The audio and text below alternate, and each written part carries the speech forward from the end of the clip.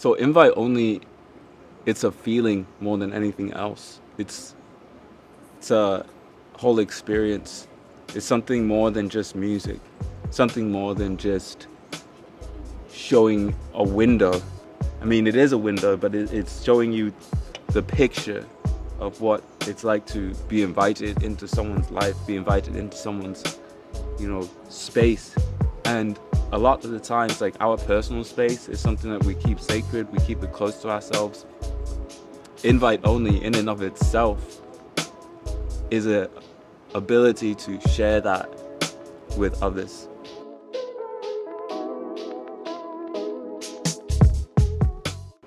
I am barely human. I'm Don Jones. Right now, we're in planet Earth. I love it here. It's a really cool place to be. We're in Florida specifically. I'm just chilling by the pool, just enjoying life. Like I said, I always used to dream about just hanging out in the pool, looking up and seeing palm trees and the blue water and just relaxing, living life. And it's not like everything's scripted, but that part I definitely thought a lot about when I was young. I used to stare into the sky and just envision it. Bro, we're in an undisclosed location, that's first and foremost. And second of all, where dreams get made and reality is just a brief imagination, and then it's back to the work. What's up? It's Mark. Iknowmark. And we're in Orlando in my house right now. Welcome to Invite Only. Yeah, every time that comes on, I'm like, that's it right there. I was like, it needs to have that pause. Yeah, when I heard that on the second drop, I was like, yeah.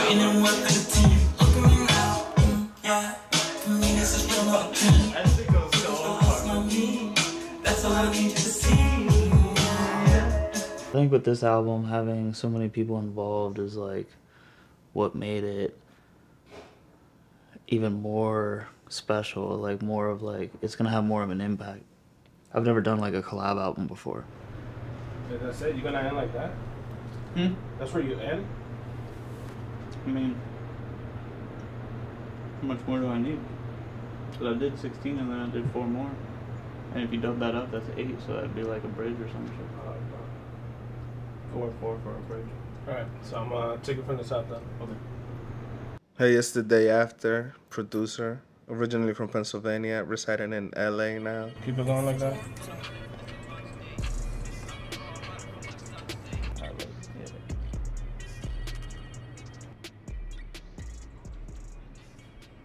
I met Don Jones back in college. We actually connected on art. We had art classes together. Like, he always were painting. I was always in the art building painting as well. Bro, so we're in the studio. This is like day 4 in the studio. Oh, I feel like out the shades. Oh yeah, start over. Turn the swag on 1000. Yo, Okay. we rolling? Yeah, what's going on? Bro, so we're in the studio right now. I think it's like day 4. We've been locked in. Yeah, basically this man's about to pull up this track right here. I'm gonna finish up doing these ad-libs and some of the dubs and stuff. But so far, this is the hit factory, son. What you talking about? What you know, bro? Look at that. You don't see the money on the wall, bro? Do a collab album for my first time, but with like a really good friend of mine, like my best friend, then like just doing it with like an industry artist or somebody, I think like is why this is so special to us, because like Don and I have been friends for a long time. You said after the show you'll jump in your clothes. With my shoes on? Yes, sir. Yeah, go for it. No, He hasn't even hit the blunt yet. No chill. There ain't no chill around this place. Oh, and I have my phone in my pocket too. Oh, dang. When I met Mark, I seen a lot of the qualities that I was going for that I didn't see in a lot of the people that were around me at that time. And, Mark was like, yeah, I'm doing this regardless. Yo, I'm not taking no for an answer. Like, yeah, always active, let's get that going right now. T-shirts, hoodies, hats, like, what you mean? You know, like, let's go here, make this happen. You know, let's film this. And I was like, yeah, like, that's why I go back to that whole always active as a lifestyle, because I seen it firsthand. Yeah, saying 3 a.m. shit. Always, we never sleep. I don't know what sleep was. Sleep, no sleep, gang. And then he came with the back one. Sleep was something that I used to do when I was a kid. 3 a.m. shit. I fuck with the 3 a.m. Damn, y'all really do be up to like 3 a.m. type shit. I forget. Don't fucked up if you ain't here. Don't. We gotta be on stage in 4 minutes. Invite only can only be described as an experience. Like, I really don't have any words to say, but for me, Invite Only has been a journey through friendship and through music. How music have put us all together. We were always like left out of other situations and opportunities, but we decided to just create for ourselves. All right, so invite only season, bro. It's finally here. We're finally putting invite only out, which is wild to me, because it's been Isn't that crazy, bro? it's been like 2 years, dog. Or 2.5 years, or whatever it is. Yeah, dude, it's so crazy. The fact that we just like pulled it out of the vault and like blew the dust off of it, gave it to Caleb, and was like, "Yo, here, we need this mix and mastered like tomorrow." Yo, what's up, guys? I'm Caleb. We're in Orlando, Florida, in the studio at the 3 a.m. headquarters. Fucking in there, and We in there. it feels good, bro. Like, we've literally always from a conversation, and now we're getting ready to start making the songs that are gonna be very good quality. You know exactly what we're trying to reach for when it comes to that, bro, and it's pretty exciting, man. I got involved with Iknowmark and Don Jones through some mutual friends. They had came through for a recording studio session one time, and like I feel like the reference came out pretty fucking fire, but it's just like it just doesn't have that studio quality, you know. And I just we linked up again and started working on a few songs, and it led to us planning and, you know, getting involved with some more records. Yo, I'm gonna put your phone. that's your phone. Yeah, you need it? Yo, Mario, can I get that Red Bull? Just trying to grow some wings, bro. It led to me taking on the final mixes for an album they had already started working on, which is Invite Only. Down here in Miami, we're about to hit the studio session with Chris. Make a bang 305. Oh Don yeah, Jones. bang. We Don got the Jones vibe. in the building. In the building. I like that BMW. Hell yeah. Gotta rep. I fucks with You know this guy always got the rare pieces. I think Invite Only came about just by sheer luck and us just getting together. We were in Fort Lauderdale 2021. I came to visit for about a week, and we just hung out. Literally for the first few days, we were just hanging out, listening to music, listening to beats, and talking, getting together. I mean, the way any music gets created, especially timeless music, is it comes to you. It comes from the ether. It comes from the unseen world that's around us. So we were in a couple different places. The first night that we recorded, we actually went to Make It Bang studio. It was, you know, we had flown day after, and he was just like, you know, cooking up beats. We actually cooked up some of the beats right then and there the night we went to the studio. Then we went there, you know, knocked out 2 tracks. You know, we got, what was it? Is it Legacy or Free? Brinks Truck and Signals, yeah. So we did those 2 at the studio. We changed the names on some of them, but yeah, we did 2 tracks.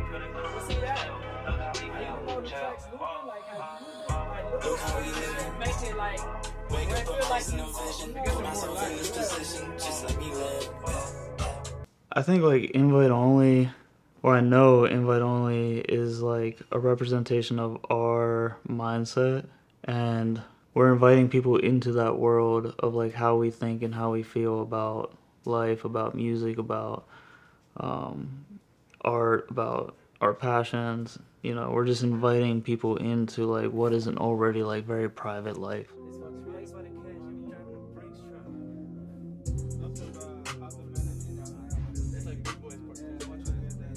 Most of these songs were all recorded in the same day, and that was a really special moment because you could feel the energy between all of us, the synergy that was happening. like those moments that we were creating and capturing forever for time's sake. So my name is Logan, and I was a videographer for 3 a.m. Everything, capturing every moment, vlogging, videos, music videos for the past 3 years. Everything that you guys have seen basically is between me and Mark, but that's basically who I am, videographer.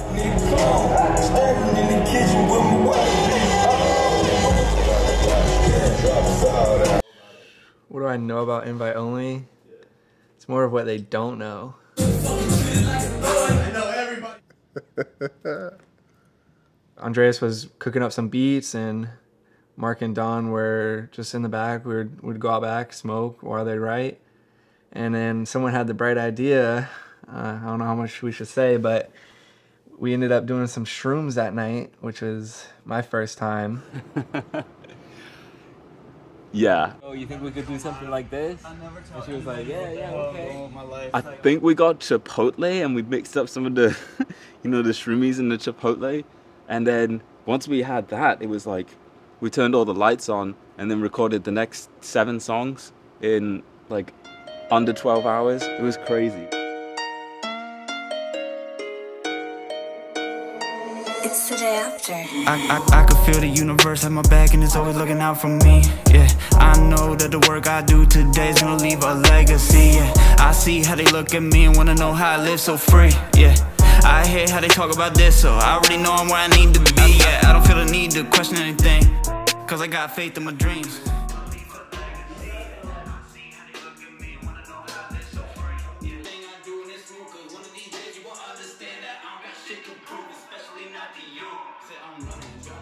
It's my first time trying something like that, and we ended up doing it communally. It's so weird when you drink something expecting it to be water, and it's not. But what is it though? It tastes like the elixir to life.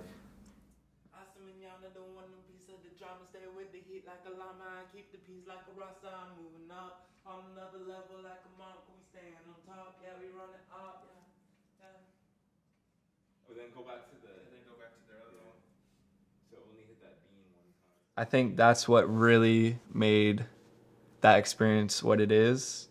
It was just a good time. We had the vibes going. We had the lights set up in the house. The house at the time was super sick. It was white marble floors, ceilings, walls, everything white, and then we just had the pink and blue lights going. But which we all did shrooms, and while Don recorded, me and Mark would be outside. We'd be smoking. Mark would be writing, and then they would go switch. We'd take like an hour break. It was just like on and off for what, like 8 to 10 hours straight. It was crazy, actually. Can you play it back some so I can catch a vibe? I wonder why. My energy uncaged, unfazed, made it out but not unscathed. Took a patient, rapper still run things, damn them I still talking about one day. But I got tunnel vision all day from this fully open throttle plate. My shorty look like a model A. We shaking up the game, let the bottle spray. Like, I don't know why, but I was just in the mood to do shrooms that night, I guess. And I just wanted to be like totally relaxed and just like unleash my most purest, authentic self. So mission accomplished, by the way. I think we were really in a mindset of just like, let's just create the best thing that we can create. And we really like got out of our own way, which is like what a lot of artists I feel like struggle with. So definitely a super interesting night. For me, when I do something like, you know, take a substance that helps me to think about things in a new creative way, to be more tapped into that source energy, it allows everything to flow. And being in that flow state is crucial.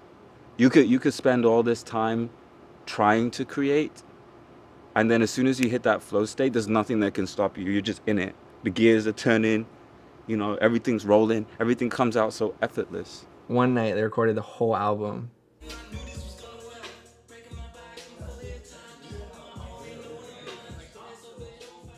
I knew we had an album, but I didn't know like what to do with it, and I didn't know like when we were gonna do anything with it. Yeah, I've just been working on some stuff, but if you need someone to jump in and man the camera for a second. And we just like sat on those 9 songs for like a couple years. That's a crucial point that people don't realize. You know, I have people that hit me up and they're like, "Oh, bro, you ever gonna drop that song we did together?" It's like, yeah. I'm making sure that it's the right timing. I'm making sure that all of the ducks are in a row, because you can't rush greatness. You know, the fact that I'm playing these songs 2 years later and I'm still just as excited, if not more excited, to share this with the world. It's like, that's how you know it's good music.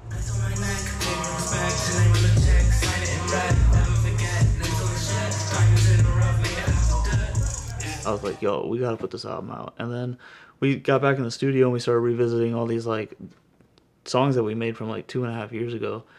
And they were all like still like cut clean, like they were like good to go. They just need mixed and mastered. So we ended up like recording the last song on the album, which was supposed to be like a bonus song, called Update. And we were gonna put it out as like a bonus song, but I was like, no, let's just put it on the actual like album. Update. We recorded that in the Daytona studio.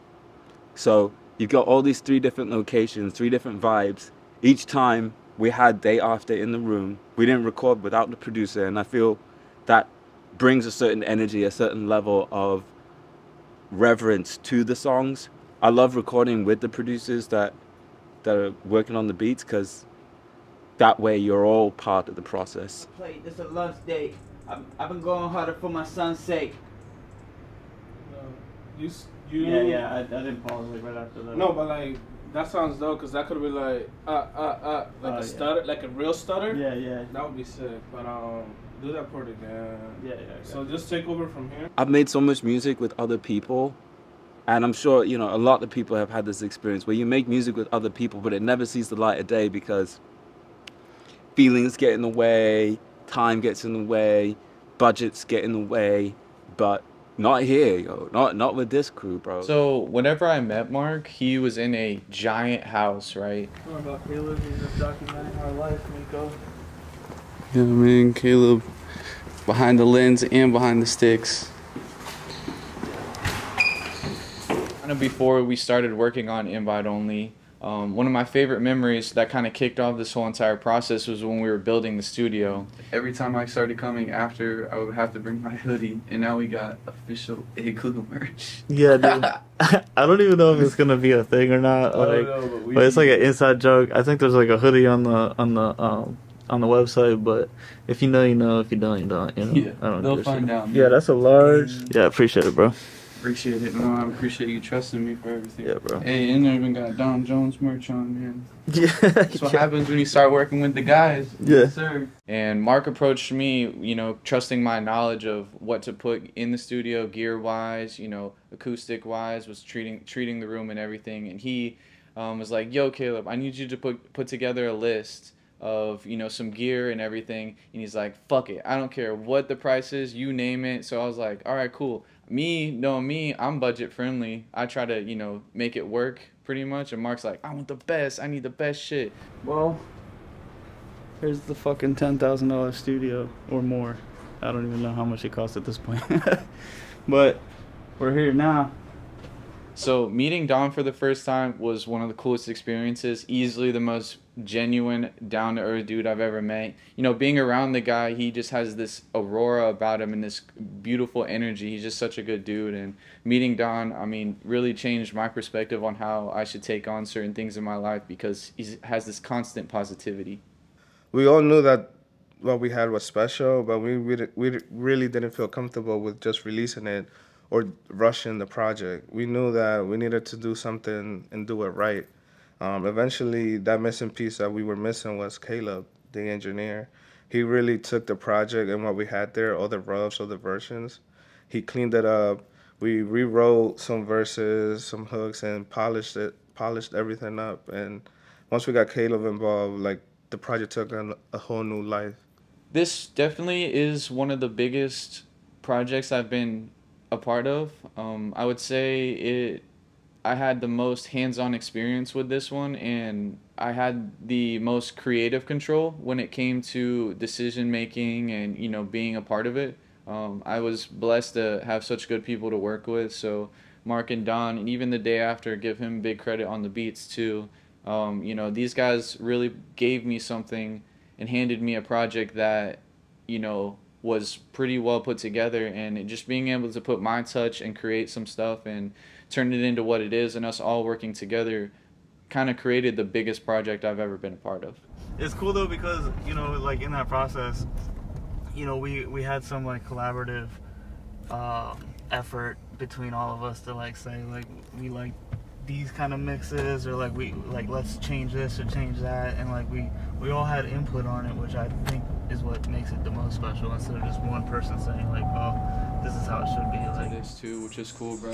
Like you were saying earlier, it's just like a fucking place set up. Like, yeah, bro, I can literally just, if anything, like, can say I needed to use my laptop or whatever. No one knew about this project. It's been in the vault. It's been in the safe. They finally cracked the code a little bit, and now they're finally releasing it, which is sick. I've worked with other people in the past, and they tend to spend money on the cover art, get the beats, or work on a video. But when it comes to the rollout process, they tend to not drop the ball, but not put as much effort. And honestly, that's where you have to go even twice as hard.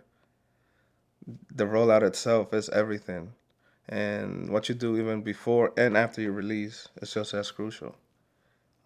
Just because you release the project or the music does not mean that it's over. That's actually when the works really start.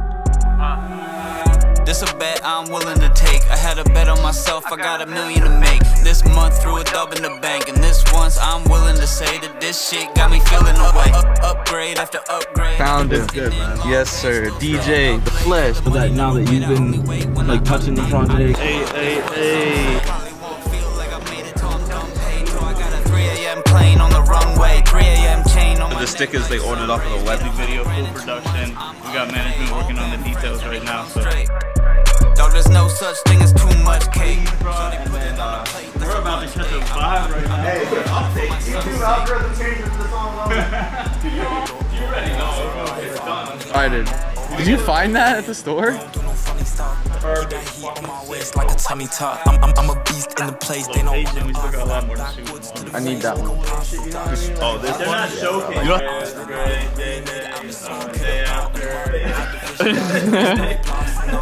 Every time I'm around. Yeah. That's kicking, man. Sacrifice so much, now I feel painless. I was gonna say something, but I'm like, nah, it's probably stupid.